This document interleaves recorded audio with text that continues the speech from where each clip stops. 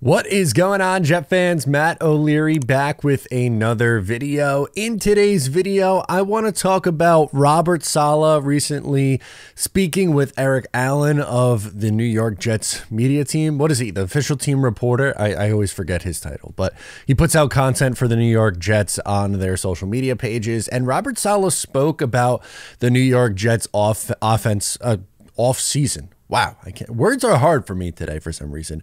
The New York Jets offseason, specifically on the defense. And I wanted to talk about how the New York Jets upgraded their defense at a couple spots and the philosophy, at least, behind the decisions they made. So let's first start with the Jets defensive line, where the two new guys are Javon Kinlaw and Leki Fotu, who are new additions. They're both interior defensive linemen. And the reason why the Jets targeted those guys were really interesting to me because they're both different. Javon Kinlaw, while a bigger guy, 6'5", 324, is a pass rushing interior player, while Fotu is 6'5", 330, and he's a run stuffer. But let's listen to the reasoning from Robert Saleh on why the Jets targeted those two players. First, it was awesome to get Saleh back. Really excited to have him back in the fold, and he's another one of those guys that brings energy for days and just an unbelievable locker room presence, and he's getting more and more productive on the football field. To get Kinlaw and Fotu, we've managed to get bigger on the interior, which was important to us, but not at the risk of losing athleticism. You know, a guy like Leki, people don't realize he's got 4.8 play speed at 330 pounds, which former is rugby player. Ridiculous. And then obviously Javon, we drafted him in San Fran. All kinds of talent, tenacity, intensity, strength, and power. I think he's going to learn a lot from Quinnen. I thought it was interesting that they are putting a focus on getting bigger but not losing athleticism. To me, that's the biggest proponent of this New York Jets defense, or Robert Saleh's defense in particular, is they put such a hyper emphasis on athleticism.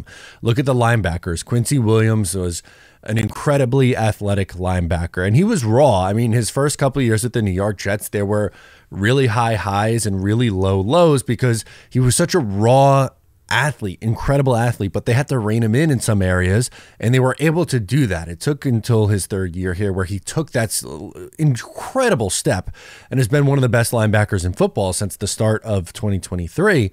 But you look at, like, that is a perfect example of someone that Robert Saleh really likes. And Javon Kinlaw is big for a defensive lineman, 6'5", 324, but he's a good rusher because he has athleticism. And Fotu at 6'5", 330, you would think, oh man, like that's huge. There's no way that he could be athletic enough to play in this defense, but he is. He has a 4.8 play speed, which is really, really good. So it's interesting to see, like, again, the logic behind the decisions. Also, it's like so easy for whether someone like me or a content creator, a Jets fan, whatever, to just go, I want that guy because he's a really good player. And, you know, so sometimes it's as simple as just add good players. But when looking at styles that Robert Saleh, specifically on the defense, Saleh and Ulbrich, and even throw White Cotton, the defensive line coach, into the mix on that, is their philosophy. Yes, Kinlaw is also, you know, a former first-round pick from San Francisco, just like Solomon Thomas, who we know how much Robert Saleh loves Solomon Thomas, but he also clearly loved Javon Kinlaw in 2020, and things didn't necessarily work out for Kinlaw, but it's not because he's not a skilled player. Injuries have really been a big factor for Javon Kinlaw, so we'll see if he's able to stay healthy. It's hard not to imagine the New York Jets maximizing his potential, and you can make the same case for Fotu. He's a younger version of what Al Woods will be in this defense. So we'll see how those two guys, who, look, let's be honest, they're more role players than someone who's going to come in and be like a Hassan Reddick, for instance. You know, that was a big acquisition. He's going to play significantly more than what Kinlaw and Fotu will, but they're going to serve a role and serve a purpose in this defense. The second thing that I want to get into today is Chuck Clark. I don't think Jet fans are realizing how good a healthy Chuck Clark is going to be and how much of an upgrade he is going to be for this New York Jets defense at the safety position. First, let's hear from Robert Saleh on what he likes about Chuck Clark, and then we'll get into some of his stats from the last time he played and compare them to Jordan Whitehead. What about the safety spot? You guys decide to re-sign Chuck Clark, and obviously you're going to pair him up with Tony Adams. Yeah, Chuck, the injury was so unfortunate, but during OTAs, he gave us just a taste of what it's like to be in his presence. And I'm talking about elite character and locker room presence. Obviously, the football player is already been established in our mind. He's a heck of a football player, incredibly instinctive. He's got great versatility to him. So hopefully get him in that room where he's there constantly. You know, we're excited about that tandem. Saleh obviously really likes Chuck Clark, and the Jets traded draft capital for him. So clearly Joe Douglas likes him as well. And it's sad, in 2023, I was really, really looking forward to watching him play for the New York Jets because I believed that he was going to be an upgrade over, Jordan Whitehead. And unfortunately, Chuck Clark gets hurt right away in OTAs. And the Jets run out Jordan Whitehead and Tony Adams. And they were a serviceable safety duo. I don't think anyone's going to, say the Jets safety duo was elite or like that was the strongest part of the defense, but they got the job done. But when you look at a healthy Chuck Clark versus what Jordan Whitehead's given you, I think Jet fans are really going to like how sure of a tackler Chuck Clark is, especially in comparison to Whitehead, because Whitehead, make no mistake about it, he is more of a playmaker. So if you're expecting like the same number of interceptions from Clark, that's not really his game.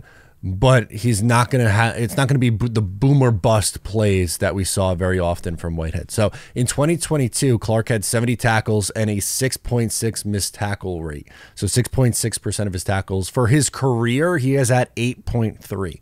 To put that in perspective for comparison to what the Jets had last year, or really the last 2 years in Jordan Whitehead, in 2023, Jordan Whitehead missed 18% of his tackles and has a career 15.6 missed tackled rate. Again, that's not to say that Chuck Clark, that's not to say that Jordan Whitehead doesn't have a role in the NFL. He does. He could just, at times, it's all preference, right? But I think for me, one of the reasons why I viewed him as a frustrating player is because you would have those really high moments where he, especially against the Buffalo Bills for some reason, he's come away with some really big plays. He intercepted Josh Allen in 2022. He intercepted him 3 times in week 1.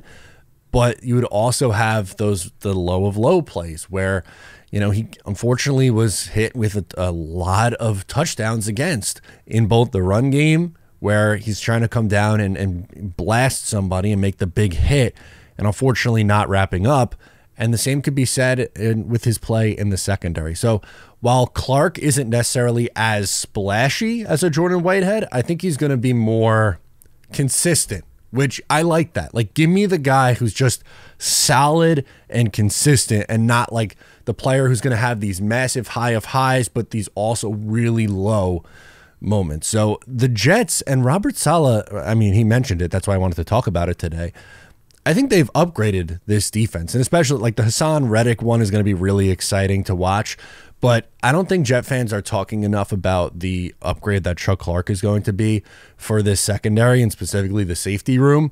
And then also, like I said, I just found it interesting Saleh's reasoning behind adding guys like Kinlaw and Leki Fotu, because those were 2 more depth signings. I was going to say minimal, but like, that's harsh. I don't mean that. I don't mean minimal in a bad way, but that was just, 1-year deals or short-term deals for not a ton of money that are really instead more, made for rounding out the depth of your unit. So I'm curious to see how these 3 guys in particular that we talked about in this video play in 2024.